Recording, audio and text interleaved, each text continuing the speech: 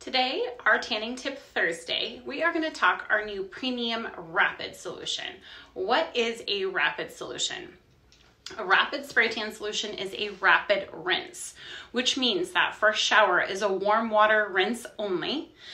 You want to make sure that you don't use any soaps or any lotions for the first 24 hours or you will stop development. In that first rinse, it is super important that you take your bare hand and you wipe down all the cosmetic bronzer until your shower runs clear. This new premium solution is a black base, so it can get super dark, and it has cactus water in it. So it is packed full of skincare ingredients. It's going to have a very long lasting tan. It has the ability to get very dark, and the fade is beautiful, and it keeps your skin nice and moisturized the entire time.